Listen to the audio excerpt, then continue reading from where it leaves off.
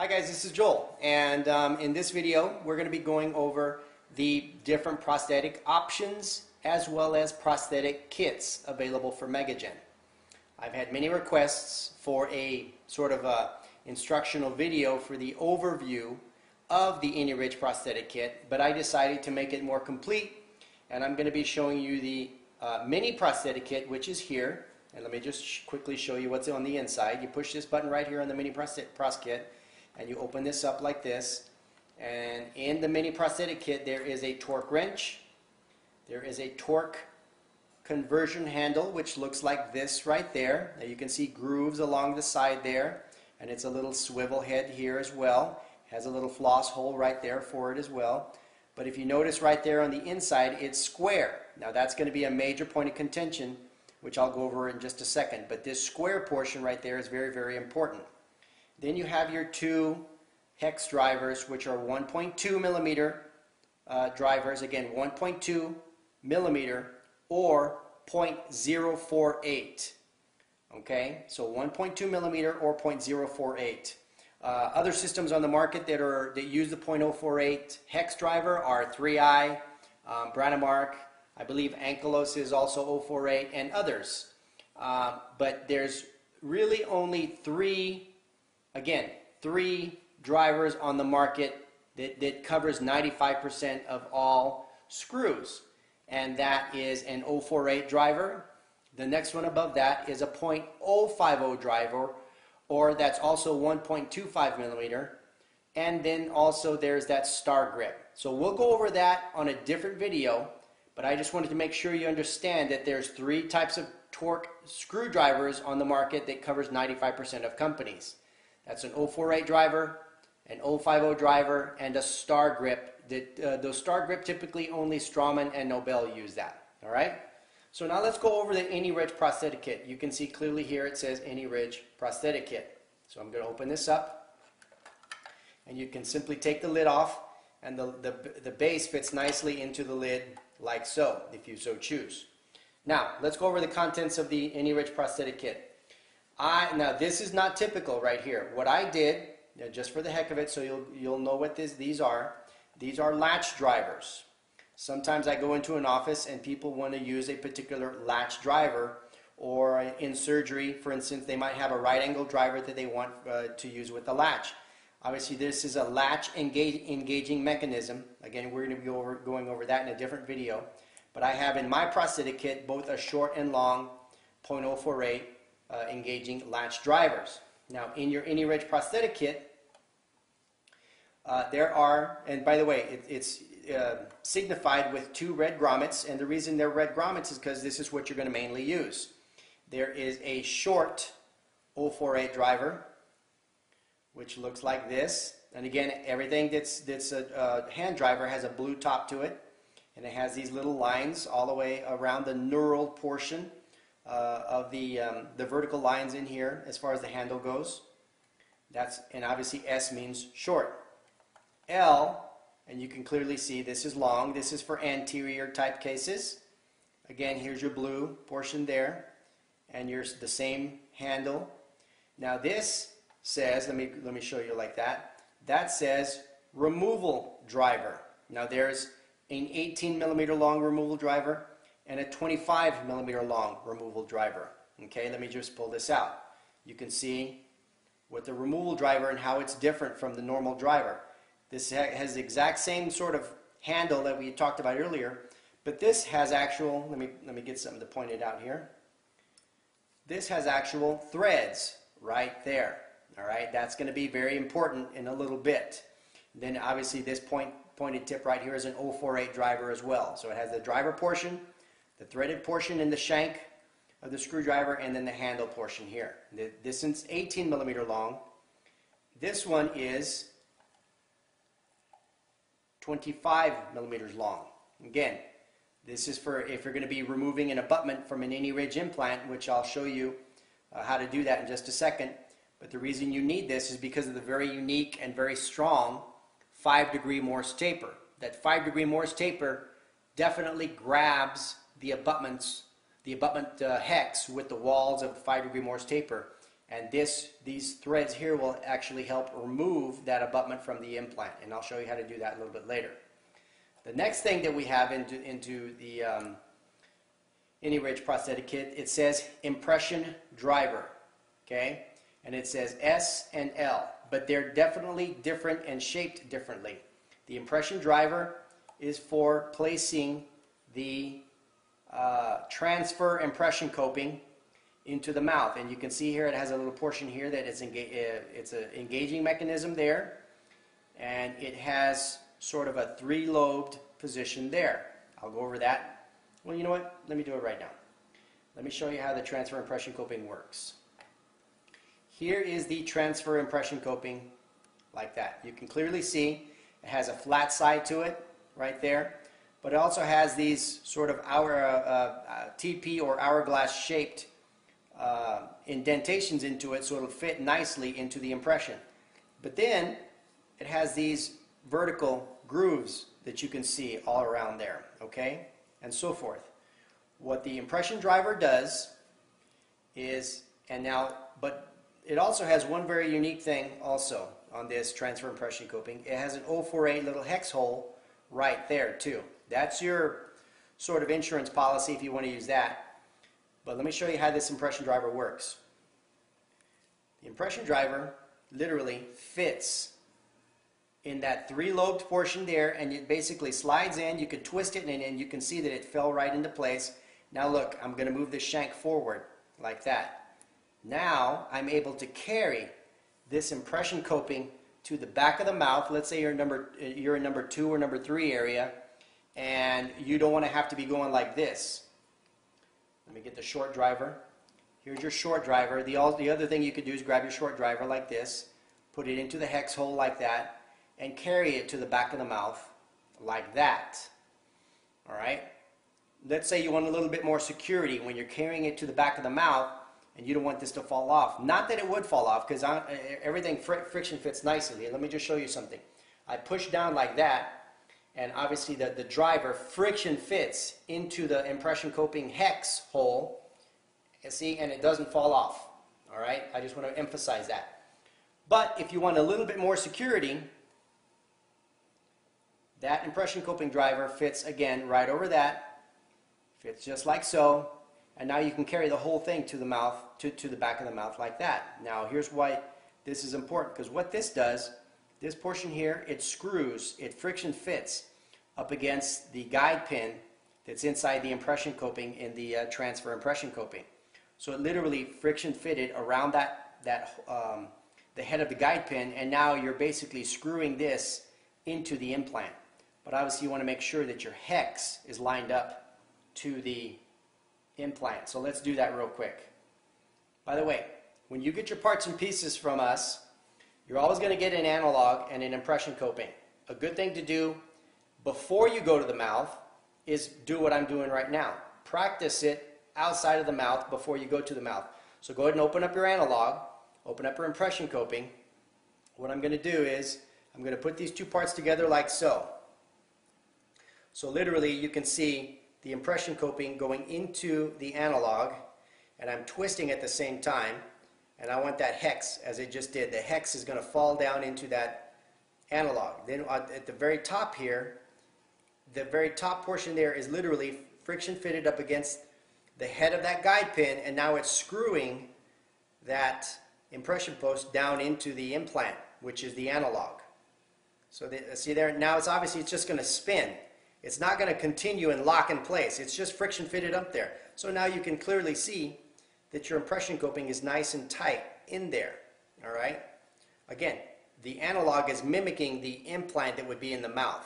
But you could practice this outside of the mouth before you go to the to place your impression coping in the mouth. All right? So if you want to do that again, to remove, after you take the impression, to remove your impression coping, you can put that back on and literally try to loosen this up. All right? It may be a little bit more difficult just because that little friction fit needs to grab around there. Let's see if it's loose now. Yeah, see? Or you can get your fingers. See, that's the little head of the guide pin that the impression coping is in. So that now that came out like that. Now let me do something and take this apart so you'll see what I'm talking about. Here's your transfer impression coping, and there's your guide pin. All right? That's your transfer impression coping separated into the two parts. Here's your guide pin, here's the body of the impression coping. So you can clearly see here that the transfer impression coping has a hex to it. Okay? Now, when I get your guide pin, this goes into, oops, I just dropped it, and that's what you don't want to do in the mouth. And that's why that little hex hole is important. So that's a great little point here. Look how this hex hole will fit right into this right there. And again, you want to push down tight and it won't fall off. But then you can use your driver like so and put this in there like that, because there's threads in your transfer impression coping that keep the guide pin from falling out. Now your guide pin, your guide pin and your transfer impression coping are one. Okay? So now again, you can take that to the mouth as well, just like it is, and place it like so. All right, so that's what the short impression D driver does. Let me get to the long one so you can see how that one works. The long impression driver simply fits right over the head of the transfer impression coping like so. And again, it's friction fitted into place. And notice I'm pushing down, again, pushing down on the head of the guide pin. And again, it fits on there. It's not going to super friction fit on there, but you can clearly see it's only slightly friction fitted. It held for a little bit. And again, it won't fall off for the most part. But how that works is it only grabs the head of the guide pin right there. All right? So now what you can do is do that like that. Put that in there like so. See, now your impression post, you slide that down and you simply drive that into place like so. Now, notice again what I did. This will continue to twist because it's only friction fit engaging. So after you've tightened it down, then just simply remove it. And now you can clearly see how the impression coping and the analog are one. But again, the analog is mimicking the implant that's in the mouth.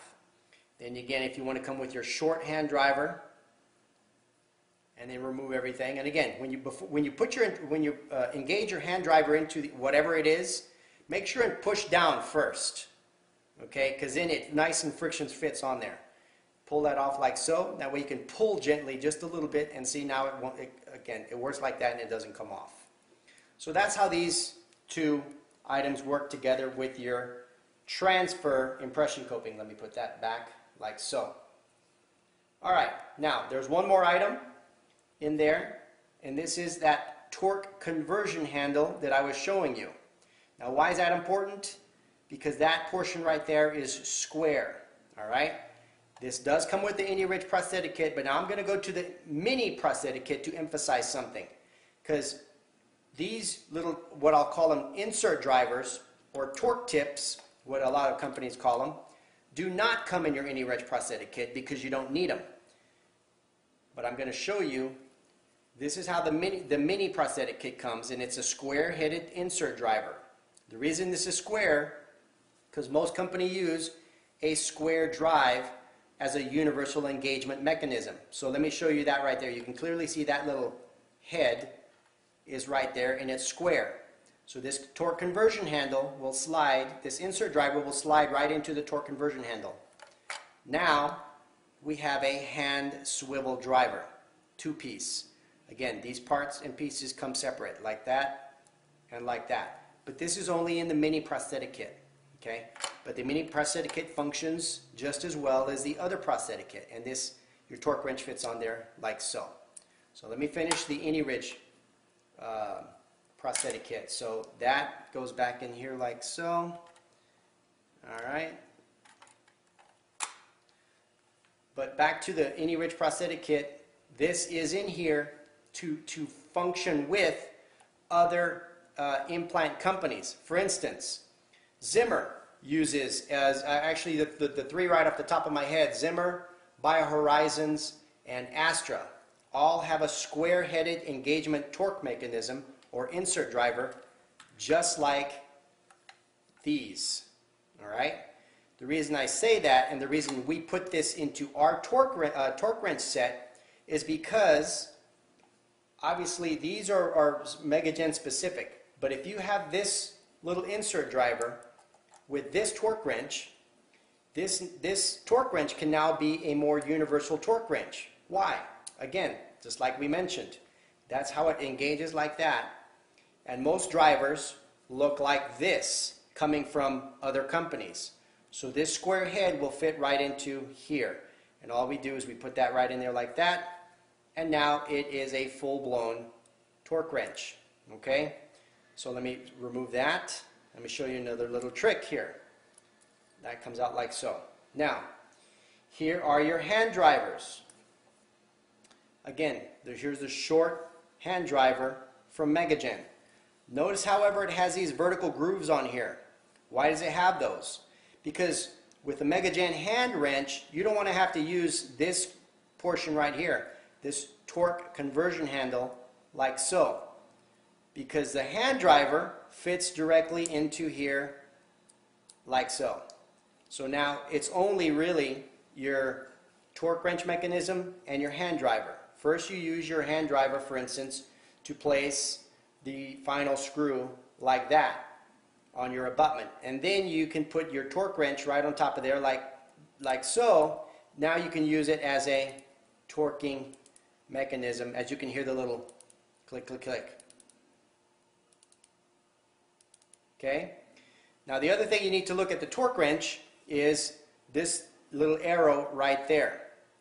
That arrow always should be in the righty-tighty position when you're tightening. So the arrow is actually facing me right now, and then your torque wrench arm or your spring bar is right here. That's 15, that's 25, that's 35, and that's 45. So this torque wrench is very universal with other systems because it has your graduated amounts on here, 15, 25, 35, and 45. But if you simply want to loosen something up, you grab this handle, you pull it, and then you twist it, and you release it. Now that arrow is facing in the counterclockwise direction. So it's counterclockwise, or lefty-loosey, versus clockwise, which is righty-tighty. Righty-tighty, lefty-loosey. All right, so go like this, and now it's in the righty-tighty, and you can use your torque wrench appropriately. If you want to loosen something up, simply back it out. Okay, now again, here's your hand driver. That's a short hand driver, just for the heck of it. You can see your long hand driver like that, and your long hand driver, same thing, it fits right into the torque wrench like, whoops, I dropped it.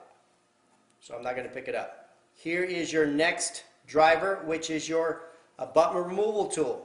Here's your hex point right there, and here's your solid shank. This also, because of the head, fits directly into that, like so. You can hear the click, click, click. Now, what's different about this right there? You see the little threads on that? Again, there's threads on the shank. Now, why is that important? Let me emphasize real quick something. Here's your AnyRidge implant. That is the base, or excuse me, the interface of an AnyRidge implant. All right. Here is a big abutment, and I purposely got a big abutment so you can see that in there. And the big abutment is going to go into the implant like so. All right. And there, obviously, it's about a 4 or 5 millimeter cuff margin, so you're never going to use. Well, I shouldn't say you never, but you're typically not going to use a cuff that large. But you can see this is a big 7 millimeter abutment. Now, let me put the final screw into there, just so you'll see what I'm talking about. We're almost done with this video. Your final screw goes in there, and I'm going to get your long abutment removal tool. Even though it has a thread on there, you can still use it just like a screwdriver. So what I'm going to do is I'm going to screw the screw into the threads of the abutment first, and that's what I didn't mention. There's threads on the abutment, so let me show you how that works. There's threads on the abutment first. Notice I can't push that screw through the through the hole there. I have to literally screw that in like so. And now you'll see the threads of the abutment come. See, there you go. Now the threads are through. So now my driver is just spinning. Why? Because it's already engaging the thread. So notice that, by the way, I push down. I push down on the driver, and now notice I'm going to keep your abutment still, but now look what I'm doing. See, I'm pulling on the threads. In order to remove the threads, excuse me, the final screw from the threads of the abutment, I have to pull up gently and then start removing it slowly. And that's a trick that I'm going to show you how to do in just a second. Okay, that's a very important trick, so hopefully you can see that. So notice the screw is coming in and out, in and out. It's not engaging the threads. Okay, now when I pull up on the screw, and again, you first push down hard on your screw to make sure your hex driver is engaged fully in the thread, in the hex of the final screw. You pull up on this like so, and then you simply back it out.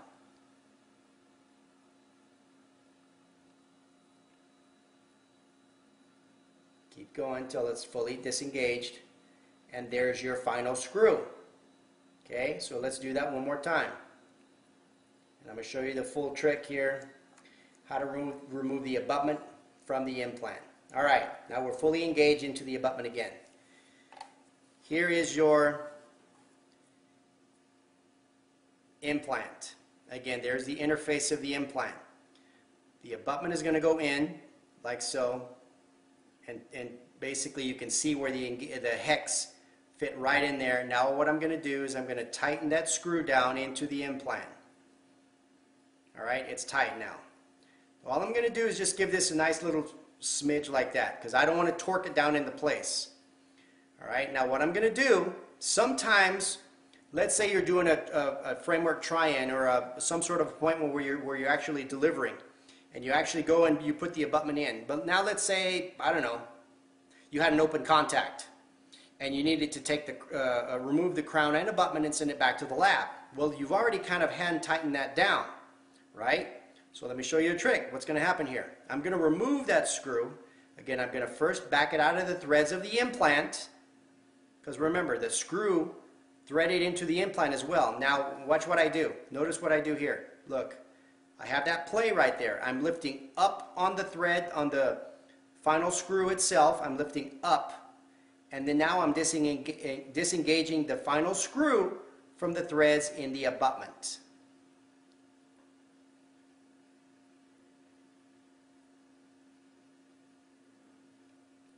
And there it is. All right? Now, let me remove this screw. It's nice and tight, as you could see. Here's how the abutment removal tool works, and this is nice and friction. I'm literally pulling up on the abutment, and it's cold welded into place with just a little bit of hand torque to it. Now, here's how the abutment removal tool works. The abutment removal tool, these threads here, are going to engage the threads on the inside of the abutment, and then when the apex of the screwdriver bottoms out on the implant, what's going to happen? It's going to lift up on the abutment, and it's simply going to remove it. So here's how it works. Just keep going, righty-tighty, righty-tighty, righty-tighty. All right, now I can feel it. It's bottomed out. And now watch what happens. I literally keep turning righty-tighty. Guess what? Now that abutment driver comes out like that. Again, it doesn't come off of here because there's threads. You see? That's how the abutment removal tool works. So that's what I was talking about earlier. When you have the mini prosthetic kit, it does not come with an abutment removal tool. So if you get the mini prosthetic kit, you also need an abutment removal tool from Megagen. All right, and one more thing, your abutment removal tool can also be used as a torque driver. Let's say you need a little bit more access. Okay, you simply put that on there like that. You put this onto the screw, and now you can see the shank is a little bit longer. And let me show you an extreme example. Look how long that shank is. Again, 25 millimeters. That hand driver will fit right in top of there. Now this can go into your final screw if you need more access for whatever reason. And again, you want to make sure that your slow graduated pull on this spring bar is only on the spring bar. When you go to use it, you want to pull on the spring bar only. You don't want to pull from the body here. You only want to pull from here. Now the reason I have to hold my thumb there is because if I don't, there's no way that this is going to give me resistance. So as you're putting pressure on your spring bar, what is happening is as the screw tightens up, the resistance on your screw is actually read here. So if I'm tightening up to 15, that means 15 Newton centimeters are on the screw, torque of the screw. That goes to 25, that goes to 35. So in between 25 and 35 is for the AnyRidge. 45 is for your big fat rescue implant, okay? So 25, 35 is for, in between 25 and 35 is for the AnyRidge, and Any One, by the way, implant system, and 45 is for your rescue, all right? So hopefully that helps. I do want to point out one thing. If you do want to remove and take apart the torque wrench and oil it every now and then, you can do so like this.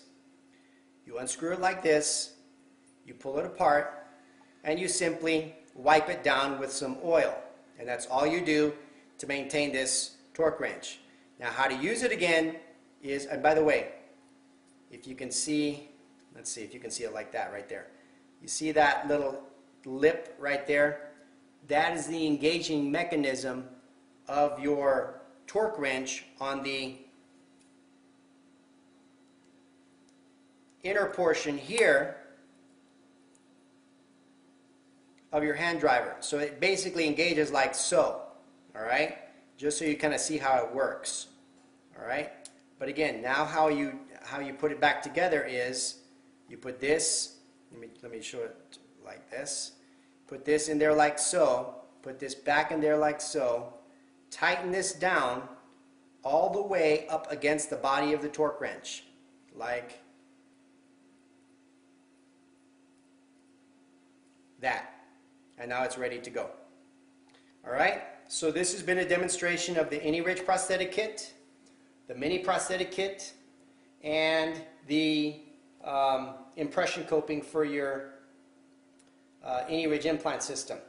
I'm going to finish by doing one thing, because people always ask me, what is the AnyRidge implant compatible with? They always want to give me the size, but remember, one of the very unique things about the AnyRidge implant is that it only has one universal platform, which makes your life a lot easier. That's why you really only need one impression coping, the transfer impression coping that comes in either a 4 or 5 millimeter flare, but again, it has the same hex on it. So let me show you a little trick here. This is a big fat implant, as you can see. Let me point something out. Look at this small 4 millimeter flared healing abutment. Look at this big fat implant here. That's a 7 millimeter implant. That's a small 4 millimeter healing abutment. Notice this. Okay? It screws right into the top of the implant, like so. So now you can clearly see that the 4 millimeter healing abutment is compatible with the big fat implant as well, because of the same universal platform. Now let me do an extreme example. Let me show you the big fat 8 millimeter flared healing abutment. This is an 8x3.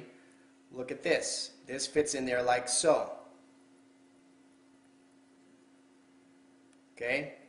Again, 8 flare, big fat implant. This is a type of healing abutment you would normally use with this type of implant. But again, I just showed you those two extremes to show you the universal connection ability with the AnyRidge implant. And if you want to do even a better analogy, here's your small analog with a big fat healing abutment. Fits in there perfectly. Here is your medium-sized analog, which medium size basically means from 4.0 through 5.5. That fits in there just like so. But it has just a little bit wider platform width than the small one does. But the hex is the same. Now, here's your wide analog, and here's how that fits in there. like so. So again, I'm simply demonstrating the universal platform connection ability of the AnyRidge implant relative not only to the healing abutments, but the impression copings themselves. All right, I think that does it. So mini prosthetic kit, your AnyRidge prosthetic kit, and obviously in all the packages that you purchase from Megagen, your AnyRidge prosthetic kit comes already in the package. Your mini prosthetic kit is for more restorative doctors. If you have any questions, you can always email me at joel.gonzalez@megagenus.com and for any questions and so forth. Thank you very much, and we'll talk to you soon.